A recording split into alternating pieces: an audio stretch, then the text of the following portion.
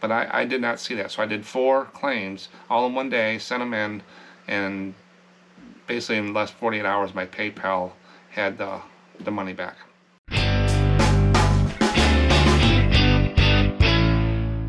Well, it's time to go over to October 2023 eBay standard envelope analysis for the month of October. What I do is I take 100 random mailings that I did in October and I bump them up against a chart, as you'll see here, and we'll go through the details. But before I get into it, I want to go over an update that came out for November 1st, 2023 for eBay standard envelope from eBay.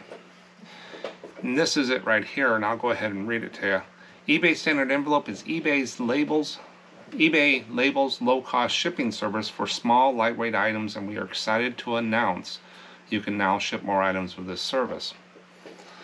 Beginning November 1st, 2023, in addition to trading cards, coins, and currency, stamps, and postcards, the following items are eligible. Patches, like patches you put on your uniform or whatever, stickers and decals, greeting cards, seeds. eBay standard envelope includes integrated limited tracking and shipping protection for items weighing up to 3 ounces and a 1/4 inch thick. Each shipment includes a $20 of shipment protection on single item orders and $50 on combined orders, all for about $1 in shipping costs. So that came out through eBay. Now what I'm seeing here, I'd love to see photos, but I think they know that seeds come in a certain pack size. Greeting cards have standard sizes. Stickers and decals are pretty standard, and patches. So I think they're going after the market and the items that are standard, have a pretty standard size, where photos could be a lot of different sizes. So I think they're getting better with it. At least it's going in a direction where they're adding and they're not taking away. So if you're selling any of this stuff, you can now use eBay standard envelope with it. Now during the month of October, eBay was under 90% in 2 of the 4 scan areas that I check. And I had 7 no scans again. The no scans are becoming pretty regular every month, more than they have in the first part of the year. And I know they had some issues with the post office and eBay integration, I think at the end of October. It didn't really affect this, it just affected printing labels and stuff, but if you clicked on it a few times, it came back up for me. But some people were having some issues, and they had a little banner across there. So if they're having a problem with integration and even do a label, you think there's a problem with the data going back and forth between eBay and the post office. I had 0 refunds in October. Now, one viewer commented that eBay's clamping down on giving out claims. They're getting more stricter and stuff. I haven't seen that, but I don't put a lot of claims in this year. So I told them I have 4 I've been procrastinating on. I know I had 90 days, so every time I have it on my list to do, I didn't do it. So I ended up with 4 I needed to put in at different times coming. They're going to expire. So I went ahead one day and I spent 20 minutes and I put 4 claims in. I got my money back in less than 48 hours. No questions asked or anything. So it's the same as it was for me. Has anybody had any issues with getting claims refused if they submitted any? Let us know in the comments. But I did not see that. So I did 4 claims all in one day, sent them in, and basically in less 48 hours my PayPal had the money back. Now I've only had 6 refunds for the whole year, or returns, refunds. 2 of those are my fault because I sent 1 card to the wrong person. Then you always have its partner, went to the other one, so there's 2. So really just 4 got lost. I think they ended up showing up, but eBay was able to I refund the buyer and I got my money back, so I'm whole. Except for the 2 I screwed up. It happens to all of us. When scans don't occur, it causes us more work. And I did a video about where's my postcard. And in that video is a little cut and paste thing I have made up, a paragraph. When someone says, hey, it shows delivered, I can't find it, it's because they never used eBay standard envelope before and they just need to wait a couple more days, because when it shows delivered, it's at the sorting center or on the way. It still takes a couple days to get there. So I have that little blurb I cut and paste into there, and you'll see I track requests now. As of this one, I said I need to know how many people are actually asking me, so I keep track of it. I had 4 requests this month, which was probably 3 more than I usually do. I hardly have any anymore. But 4 people said it was delivered and they couldn't find the card. And I had to send it out, and I never heard from them again. But it does cause us more work, because if people don't understand how it works, we have to go back and forth with them and send messages and stuff. So when these scans don't happen, it causes more work. And I feel 90% below that line is where it causes more work. It's just a line I drew in the sand. All the scans should be 100%. These are machines. There should be no reason why it does not work there. That should be the expectation. But 90% is where it starts causing us a little more work. Now we're going to walk through the details of the graph here in a minute, like I usually do. But I always show this little slide for the new people that haven't seen this. I've done this for about 2 years since it came out. I have a little thing I put together, and it does have Etsy in it when I sold on Etsy, but Etsy has letter tracking as well. I think Macari uses a flavor of this. This was done by LetterTrack for years, and eBay just took it and did their own thing with it and called it eBay Standard Envelope. It's part of the post office service. It's nothing eBay really came up with. It's just they integrated pieces of it to their system, like Macari and Etsy has done and stuff, and LetterTrack.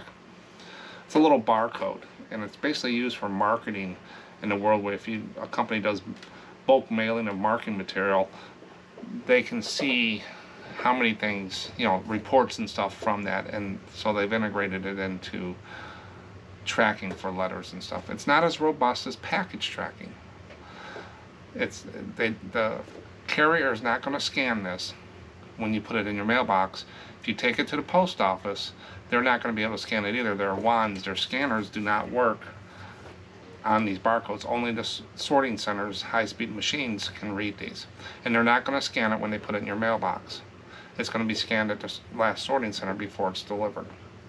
But it's not robust, and we're not paying a lot like we do with package tracking. You're paying, what, 63 cents? Something like that for, I can't remember. 63, I do it all the time, I still can't remember. So 63 cents, you're not going to get a full robust thing, and they're not going to have, for every letter in a mailbox, they're not going to pay a carrier to scan each letter. If it was, we'd be paying ground advantage prices for it. So it's just a little bit better than we had years ago with just a stamp and a label and no recourse. Now we have a little bit more. I'm going to go ahead and show this clip to you. It takes a few minutes, and here we go. Here is a slide I'm going to bring up on the big screen.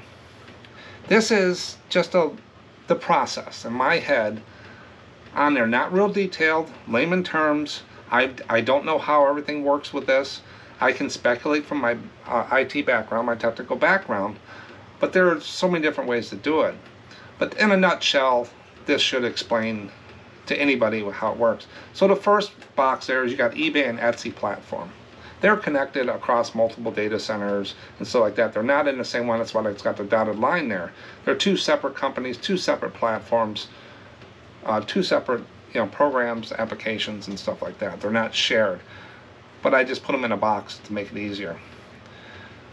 When someone buys a postcard from either eBay or Etsy, it goes to the post office. The post office then sends data to eBay or Etsy in some way, format, a file, web services, some integration is going to go up and going to come down. Either eBay and Etsy picks it up or directly goes into those platforms if they have shared access.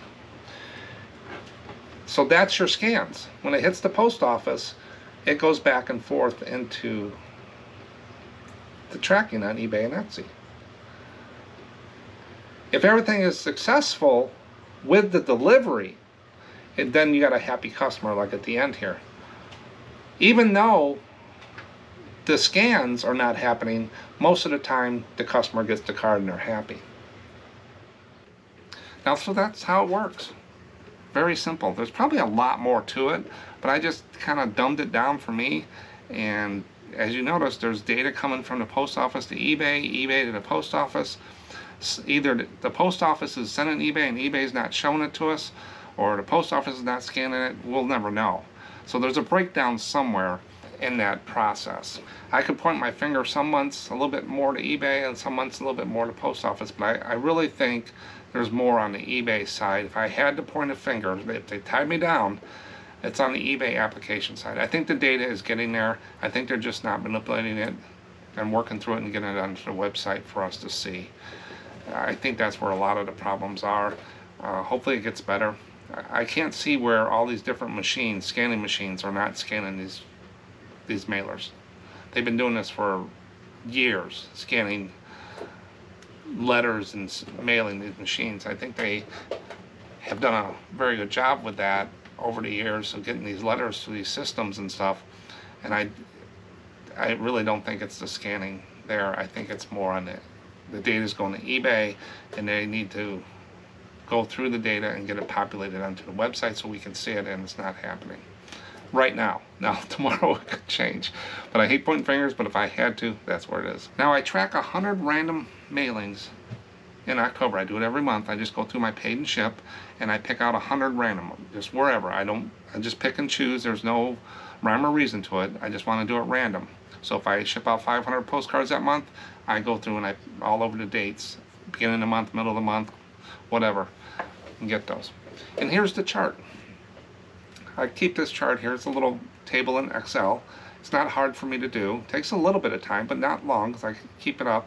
But on this chart here, there's all these different columns. Now the first one is the state. I like to track the state, the last point on the tracking, or where it's shipped to, just to see if there's an issue. I'm in Illinois, so to ship to the East Coast or the West Coast is not as bad if I was in New Jersey and had to ship to California. So I'm kind of not in the middle of the United States, but I'm Midwest. So it tells me where this thing, I've noticed over tracking all this stuff, I have more problems when it goes to the East Coast than it does to the West Coast. West Coast takes longer, but the East Coast seems to have more issues. And anything else in between, it's just okay. And South isn't bad either, but the West just seems to, most of my issues is going through the East Coast, like Philadelphia and New York. Those big post offices they seem to lose things, then they show up. So that's what the chart is saying. Now across the top you got state, then you got label. That's the created, 100 labels. I have full control, always going to be 100%. Then you got the origin. That's in the route of your eBay standard envelope postcard in the envelope. It's going to hit your first sorting center. Mine's in Champaign, Illinois, which is about 2 hours south of me is where it goes. So it gets picked up and it's driven down there. And then you have your destination scan. That's where it's moving through the system, and it'll say destination in there. And that's what I look for in the tracking, if there's a destination scan. So it tells the customer and you, if you want to look at it, I don't look at tracking unless someone says anything, is the destination. It lets them know that it's moving. If it stops, sometimes you get messages. Out for delivery. I just put delivery here for the chart, but out for delivery is an important thing too, so people know it's out for delivery. And then all important delivered. That's the delivered scan. And that's the one that causes people most headache. It'll say delivered, but it's not here. They go to their neighbors, they yell at the wife and kids, where'd you put the mail? And then they send you a message. And then you send them back and they call it stupid. They haven't seen an eBay driver here. Nobody from eBay has delivered anything. So they really don't understand how it works. But over the years, they've done this. Those requests have really went down because people that buy postcards, trade cards, and stuff like that understand now that it says delivered, but it's going to take a little bit. So it takes that. So you're educating that one person if they remember the next time. And then average days it takes from one point to another. What I do is I take the date I did the label, the first origin scan, the day I did the label, all the way to when it says delivered, and I add a day. You can add whatever days you want. I just figure down the board I just add a day because it hits the sorting center in one day. It's probably more than that, but I just been doing one day, and that's what that is. So let's walk through each of these scans. Create is 100%. It's down at the bottom there where the arrow is. Now with the origin scan, my origin center sucks. It's basically a technical term of it just doesn't work sometimes, it scans. But is it the post office or is the data getting to eBay and they're not showing it? I don't know, but it's pretty prevalent every month that I'm missing origin scans. 82. They missed 82%. They missed 18 origin scans. And then you move over to destination scans. Remember, this is 100 random mailings and I'm looking at the tracking. They missed 13, 87%. So those two areas, the first two, they were under 90%. And then you move over to out for delivery. They only missed 8. But they missed all those other ones in the beginning. So there's no rhyme or reason. Same barcode, same envelope, same type of sorting machines probably. 92%. So it's above 90. And then your all-important delivered, the best one of the month, 93%, they missed 7. So at least they're getting at the end there, but what's going on in the beginning? So there is still some issues they need to work out with that. This needs to be at 100%. I'll never say it shouldn't, because that's the expectation, is 100%. Yeah, you're going to have breakdowns or different things like that, but if you shoot for 80, you're going to do 70. So shoot for 100, and you'll get where you need to be. And then the average day for post office is still 5. No scans, I had 7. Didn't get any scans at all. Not even an origin scan. Nothing. 0. The only thing it is, it said I created a label.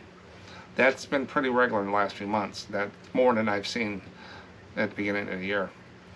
Then request, I had 3 people ask, where's my postcard? It shows delivered. And I had to send that little thing out. So I'm tracking that now. Just see how many times I have to do that. And then claims sent in, I sent 4 in, and I got 4 claims approved, less 48 hours, and the money in my account. Now here's the chart I track for the year. I put the numbers from this chart over into another chart, a line chart, and you can see here how the dotted line is the 90% level, where I think it causes us more work. And you can see that the blue and the orange, which is the origin and destination, have been running under 90% since like June. It started dropping in May, and it's been steadily trending under 90%. They need to look at that. And then your other ones have been trending to stay above that, above 90. It should be at 100%, but they're above 90. So it's the origin and destination scans. And here's the chart for the post office. As you notice, they had a little blip in March. They went up to 6 days average, but they've been holding steady 5 days. To the time the label created to the time it says delivered plus 1 day. It's been 5 days. Not bad. Now that's an average. Some take to Texas. I've had some 7, Oregon, some out East Coast, 8 days. Even in Illinois here, going to Chicago, I had one take like 7, 8 days. It goes down south 2 hours, comes back 3 hours, and gets delivered. So something's messed up somewhere. But that's the tracking. Now, when you send something out with eBay, standard envelope, you get insurance. And I did a video where it's called Get Your Money Back. There's a little claim you got to do. You can't put it in before 30 days, and you have to put it in before 90 days. I tried to put one in, and when I did the claims before, I would take a ESU number, the little tracking number that eBay has. It's called ESU if you look in the tracking. I put that in there over before 30 and over 90. It knows there's some kind of algorithm with that number. It knows the claim is not going to let you do it. Now if you put one that's between 30 and 90 days, it'll take it, that number. But if it's, so they're reading that ESU number, then it has some kind of date code in it, some algorithm. But you can get your money back. eBay standard envelope is $20 per item or $50 for the total. So if you send out a $10 postcard in eBay standard envelope and it gets lost or damaged, you can put a claim in and get your money back. Just refund the customer and you get your money back. And I have never had a problem with it. And refunds and returns and stuff like that is not really, it's a part of my business, but it's a very small part. I've only had 6 this year and 2 I did, so basically 4. So I don't pay a lot of attention to returns and refunds. If someone doesn't get a card, stuff like that, it doesn't bother me. It's just part of it. When you resell it, you need to manage into your prices and your processes and your mind that if you send something out, there is a chance it could happen, and it'll happen sometimes on the worst items that you want it to happen. But you can get your money back by looking at that video. And I actually walked through the claim form and how to fill it out and what to do, and what I've worked with those people, and my last ones were great. Now I'm going to continue to track this every month, and I think I'm going to continue it for 2024 since we're below 90% on stuff. I was going to go to a quarterly, but I think for myself, I do it for myself, and I thought I would share it with you guys. So 2023, I'm going to be able to do it and see the progress. Thanks for watching, and remember, subscribe so you get notified when I put these out every month. And you can always skip through. I put little chapters at the bottom, so you can just skip right to the details every month if you want. Thanks for watching. Here's some fish. Bye.